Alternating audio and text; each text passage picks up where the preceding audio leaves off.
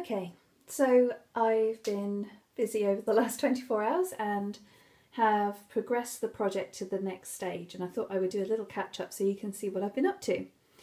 So all of the pieces I showed you in the last videos with the drill and the calico and the fabric are now all joined up. Ooh. So if I turn over this piece, you can see the calico, the drill, and the calico was stitched with these long lines first. Then when they were pressed flat, I zigzagged stitch, oh that's a tongue twister, around the edge so that those two pieces are nice and stable. And then once that was done, I stitched the blue fabric to the drill, and you can see that line there. I haven't stitched in like matching colours just because I'm using up old bits of thread that I've had from previous projects to try and clear out my thread collection, so that's why it's all wrong colours. And then once the taffeta was attached to those pieces, I've overlocked around the edges because I'm not going to have time to make proper lining, and it was starting to fray already with just minimal handling, and I didn't want it to tickle me to death on the night. So all of those pieces are done and are ready to be stitched together. And this is the front part of the bodice, which is going to be hidden from view. This is a design in which the two pieces here are actually hidden beneath the stomacher, so that these pieces of fabric can take the tension, which will run in that direction, holding it on me. Hopefully not too much because it'll fit really well over a boned corset, but there will be a little bit of tension. So I wanted the zip to get in and out really, really easily because I won't have a lady's maid there to dress me and then stitch me into my dress like they used to in the past, where they would have the front stomacher perhaps already sewn on one side and then close it over once the underneath was laced and then literally hand stitch them into place. I think it even has that at the beginning of Dangerous Liaisons, that you see the maid starting to stitch her into the first gown she wears, Glenn Close's character. So it was interesting making this because I kept running up into my perfectionism streak and thinking, oh, it's not good enough, it's not good enough, but it's a fancy dress costume I may wear only like once in my life, so I've had to really secure that. Shit, Hudson. So with the zip, I used to be really scared of inserting zips, but it's really easy now. All I do is I put the two pieces together, which are going to have the zip, and I do a tack down the point where the zip is going to hold the pieces of fabric together, and then I press that open. Then I lay the zip on the top, obviously with the front facing that way. I think I've inserted about 3 zips the one way round in my life in the early days, and I never do it now because I learnt the hard way. So you make sure that the zip is kind of facing the right way, and then tack it into place, and then use the zip foot to stitch it into place.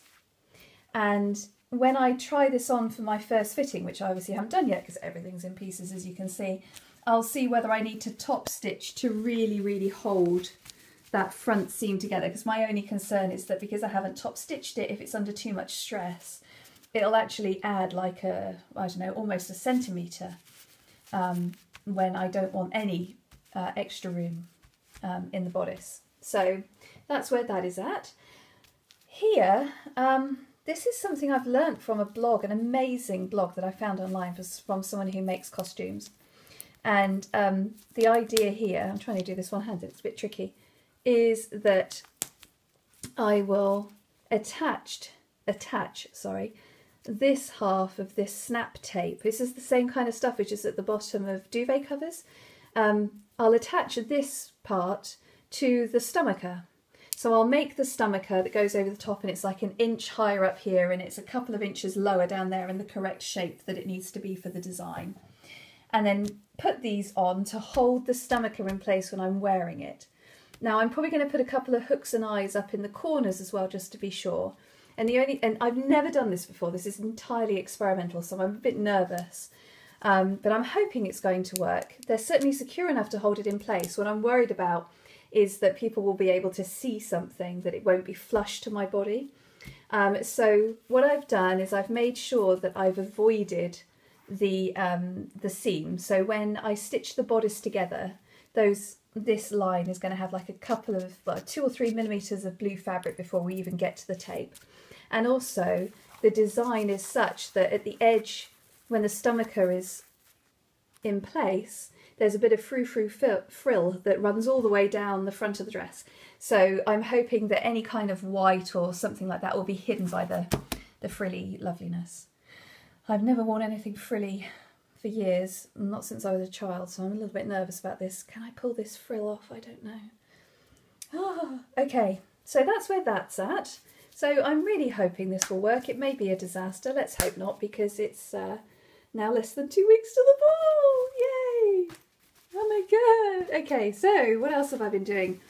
I have drawn up my sleeve, adapted sleeve block.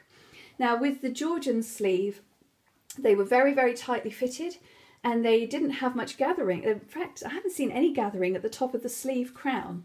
Now my basic sleeve block has quite a lot of ease around the crown because I like the slightly peaked look that you have in the more kind of low-key Victorian sleeves. Not the full leg of mutton, but just a little bit of a peak. It's really comfortable to wear and it looks nice.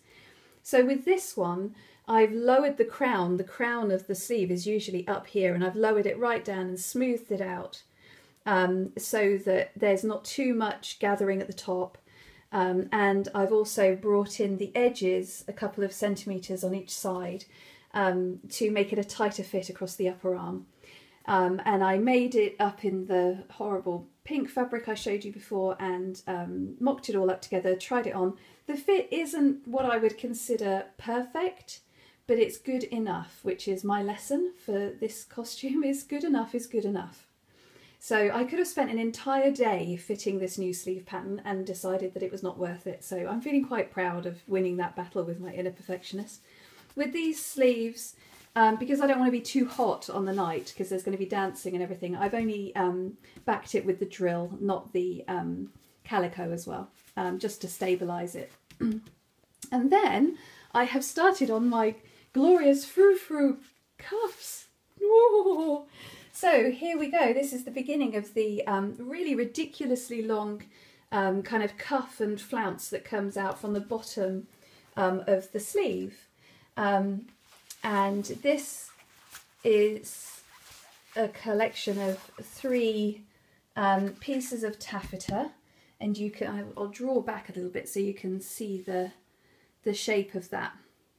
Now this point will go at the back of my elbow and will kind of add out to the flounce. So when I attach it, this will be gathered up and then attached to the bottom of the sleeve.